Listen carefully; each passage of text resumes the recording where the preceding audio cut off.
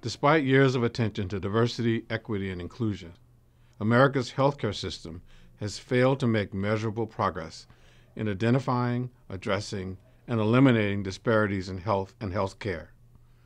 Addressing healthcare disparities will require teams of creative and committed individuals who are diverse with respect to race, ethnicity, gender, profession, disciplines, and other vectors of difference. In order to achieve our ultimate goal of advancing health worldwide, we need to build teams that include people from different backgrounds and with diverse life experiences so we can solve complex problems together. UCSF's success in improving the health of our patients and our communities depends on diversifying our disciplines and creating an inclusive and equitable workplace.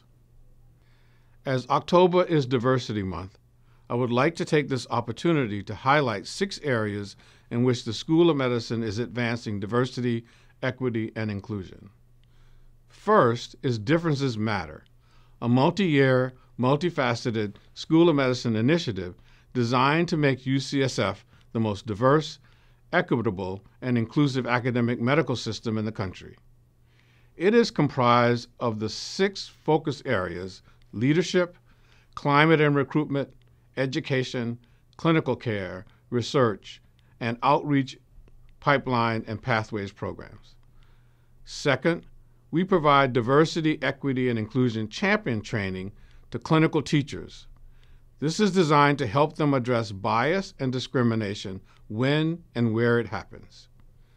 As of September 2019, we have trained nearly 1,400 faculty educators, with a goal of training at least 2,000 by the end of 2020.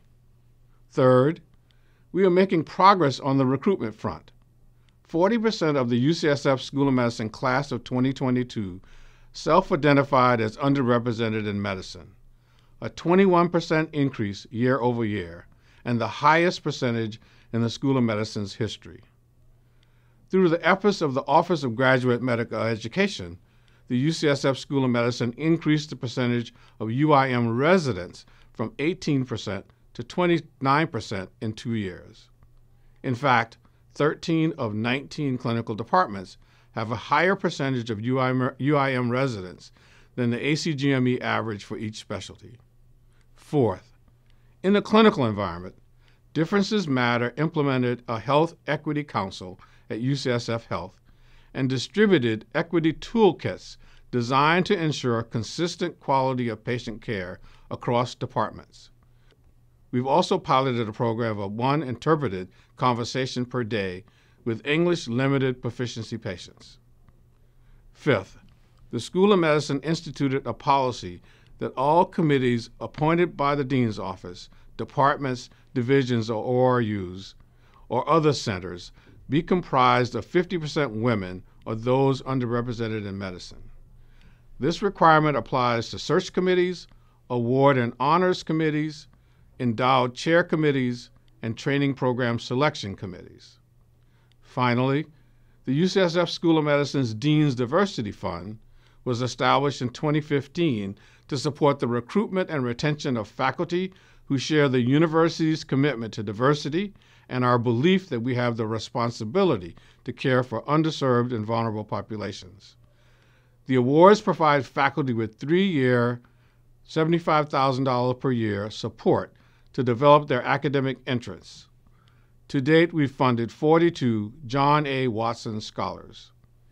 In July 2018, the first cohort of Watson Scholars completed their funding period.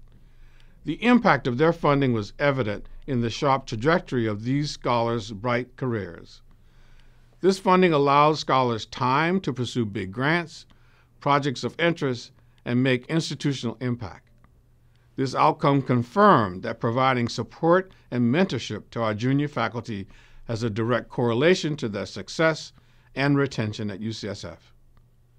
We recently welcomed our 2019 class of John A. Watson Faculty Scholars, and I thought instead of telling you about them, I would let them speak for themselves.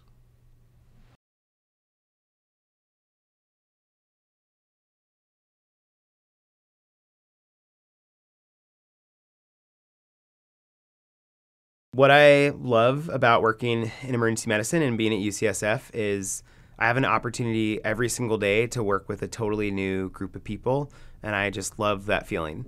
It's new patients who I haven't met before, get to meet them in a time of crisis and hopefully provide them excellent care and get a good outcome for them.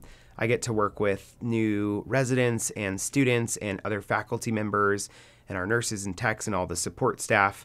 And it's just so fun to come to work every single day and not know what's coming. I love that feeling. So I think that medical humanities has gained a lot of traction in the last couple of years, particularly in undergraduate medical education. And I'm interested to see how I can figure out ways to embed that more in day-to-day practice, especially in primary care.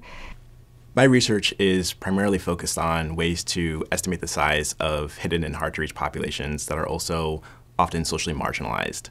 While the focus of my research to date has been on populations that are at elevated risk for HIV acquisition, I am also looking to expand the scope of my research to include other socially marginalized populations, such as people who are experiencing homelessness here in San Francisco, as well as people who have experienced human trafficking.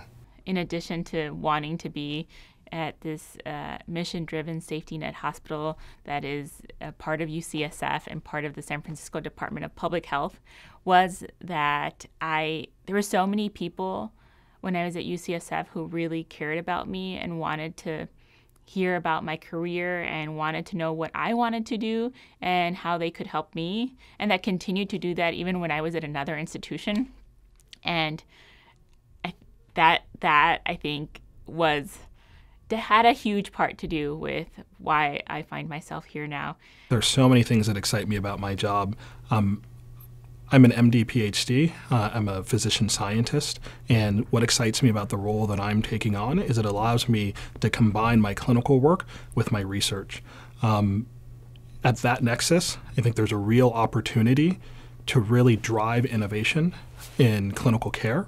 And so the department's given me an opportunity to build out this immunopsychiatry program and then to integrate that with my basic science research to hopefully advance care for psychiatric patients. So one of the big projects I'm working on is how to combat the opioid crisis, specifically implementing new pathways and new ways of thinking about pain from both the patient perspective and the provider perspective.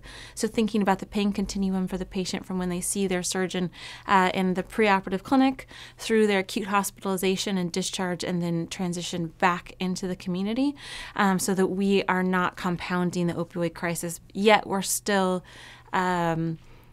helping patients with appropriate pain expectations and knowing and thinking about what they're going to be facing during surgery. What excites me about my job is I get to do a lot of different and really interesting things. I get to study cognitive remediation interventions for substance use disorders. I get to examine how those interventions relate to neurobiology.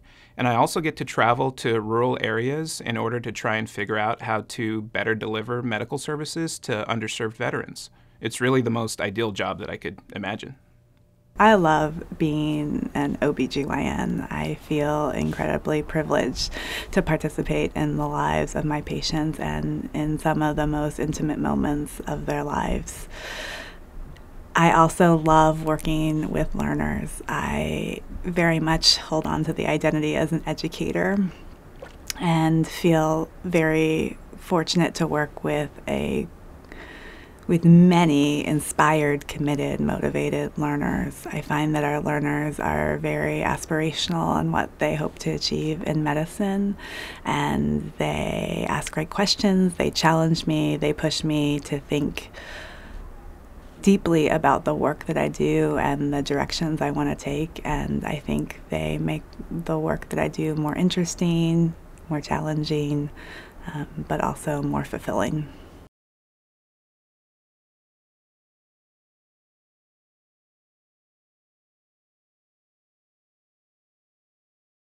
It's an incredible honor to be named a John Watson Fellow and John Watson Scholar.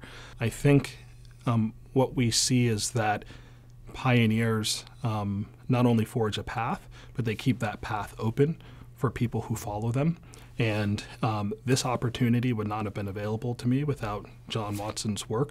And that just makes me ever more aware of the responsibility I have to keep that path open for people who follow me.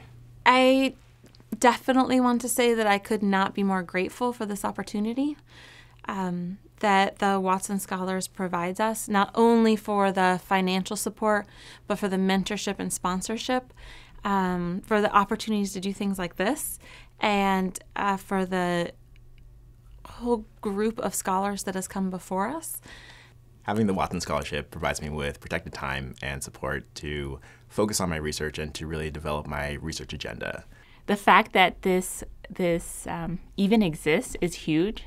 I think it means that UCSF is committed to recruiting, retaining, and diversifying the faculty.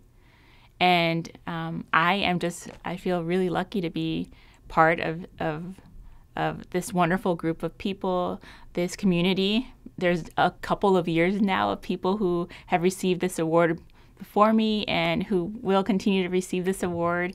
And I think thinking of how we can support each other and also how we can mentor others and the sponsorship that you receive through the program, I feel really lucky. To me, it means that UCSF is investing in me, that they want me to stay, and that they want to see my career develop.